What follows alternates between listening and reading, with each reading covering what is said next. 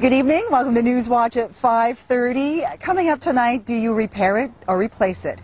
I'm at the location where certainly many a tear has been shed. It is the barbecue graveyard behind Friendly Fires. At some point, you have to close the lid and walk away for good. But is there a chance you could salvage your barbecue and have it last for a few seasons? We will find out tonight on Friendly Fires, and we'll also find out which one back here is actually, honestly, my barbecue. Started, including our barbecue review in just a moment. First, let's check in with the News Watch desk. News Watch at 5:30 continues from, I don't even know what to call it, a recycler's dream, I guess. What's the eventual destiny for these barbecues, Jason? These barbecues will all be sold to a scrapyard. I mean, we don't make a lot of money on them, but we do get paid by the pound. Okay.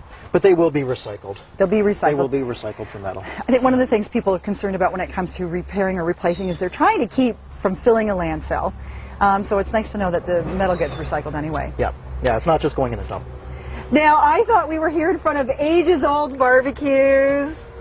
One of these is mine, and we'll see that in a minute. But how old is this barbecue? This barbecue is only about 2-3 years old. It was actually a barbecue bought at one of our local grocery stores. And you can see how well that they fare. This is an offshore-made barbecue.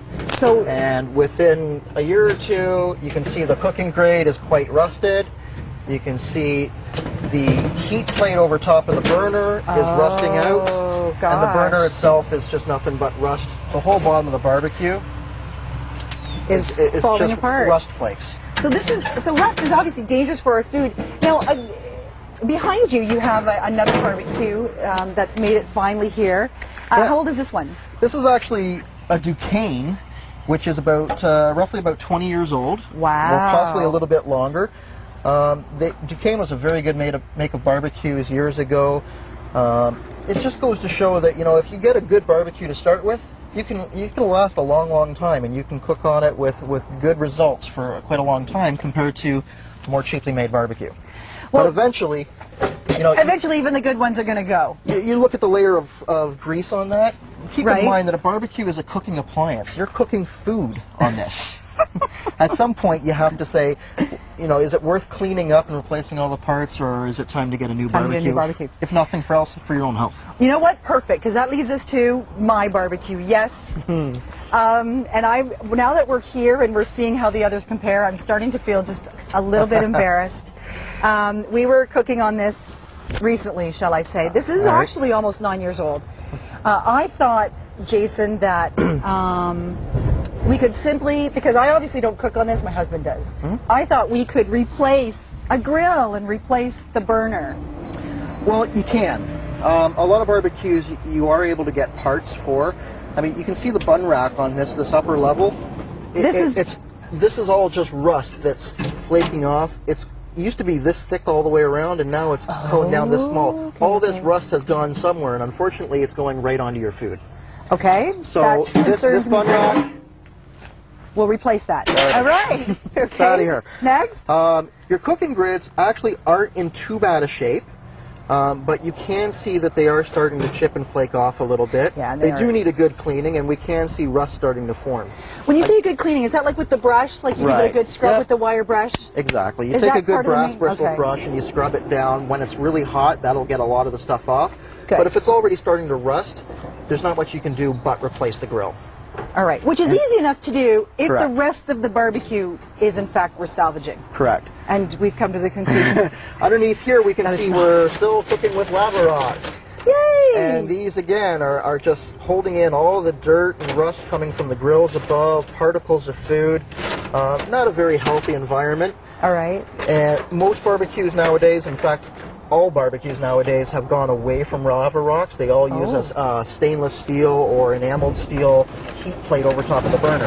Okay, like that one. So get rid of that one's gone. That one's out of here. It's almost not looking better. No, and you can see the burner has dipped in because this grate has rusted and collapsed down on top of the burner, which has caused the burner. And imagine trying to cook on that. Like, seriously, producing... Like, you can see the holes here. You've probably got huge flames leaping out of here. You're burning your food all the time with flare-ups. All these flakes down the bottom, that's all rust off your barbecue. And you said you've been cooking on this, I'm sorry, recently. Not anymore. Not anymore. It's in your hands. When we come back, Jason, I want to take a look at the parts that we can simply replace and, you know, how we move on to maybe an entry-level new barbecue. Sure, absolutely. Okay, so we'll take a look at that. I'm going to say my final goodbyes, which I'm sure, bye-bye, my husband will be very, very happy about. Here's what's coming up next on Newswatch at 5:30. Newswatch at 5:30 continues, and we're closer to the parts department now. We've stepped away from the very sad graveyard and closer to the parts department. This is the replacement burner. Correct. Yep. This is a burner actually for a Broil King barbecue. And the difference between this and a general replacement burner is that Broil King burners use end caps on their burners, so you don't have an H burner.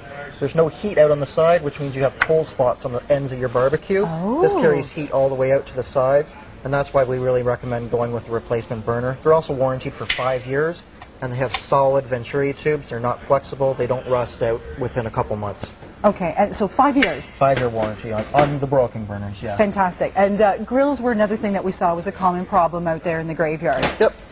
Most of the cheaper barbecues use what's just a porcelain on steel rod, just a very thin rod, and that's what we saw rusting right thin. Yeah, like on my barbecue. The Broil Kings use a porcelain cast iron. It's much better for cooking because it holds the heat, but you still have the problem of the porcelain over time chipping and flaking off and getting into your food. Most times we're going to recommend something like what a Napoleon or Weber have, and that is a solid stainless steel rod. These cooking grids are warranted for 10 years and then 50% for the rest of your life. Okay. Solid stainless steel, they hold the heat, they sear your food really well. Besides the fact that my barbecue looked terrible, the replacement parts and work was like about $250. Correct. Which means I can walk away from it and I can get a new barbecue. Yes. Yes. Yeah, for about $250 plus taxes and labor, you're looking at almost the price of an entry-level Broil King right over here. Now, and we're going to note that these are all North American-made barbecues that we're going to see right now. Absolutely. Okay. We do not sell any offshore barbecues. All our barbecues are North American-made, built either in Canada or the U.S. Go ahead. Broil King is made in Waterloo. They've been in business for approximately 50 years. You're looking for $400. You've got a barbecue that has a lifetime warranty on the bowl and the lid. 5-year Really? warranty. Lifetime on the bowl and the lid. All right. 5-year warranty on the burner and 2-year warranty on the cast grills.